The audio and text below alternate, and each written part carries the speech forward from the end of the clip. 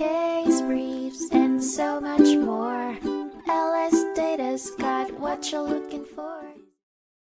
In the 2006 Supreme Court case Illinois Toolworks Inc. v. Independent Inc., Independent Inc. accused Trident Inc. of anti-competitive practices such as monopolizing and tying. Trident had sold printing systems with a patented printhead and ink container, requiring original equipment manufacturers, OEMs, to purchase ink exclusively from Trident. After an infringement lawsuit filed by Trident was dismissed, Independent filed a lawsuit alleging illegal tying and monopolization in violation of the Sherman Act. The Supreme Court ruled against Trident, stating that tying arrangements forcing buyers to purchase unwanted products are illegal. In cases involving a patented product, however, a presumption of market power no longer applies, and the plaintiff must prove the defendant's market power in the tying product. The court clarified that some arrangements remained unlawful, but required proof of power in the relevant market. The case was returned to the district court for further proceedings, with the Supreme Court instructing that the respondent should be given a fair opportunity to present evidence on the relevant market issue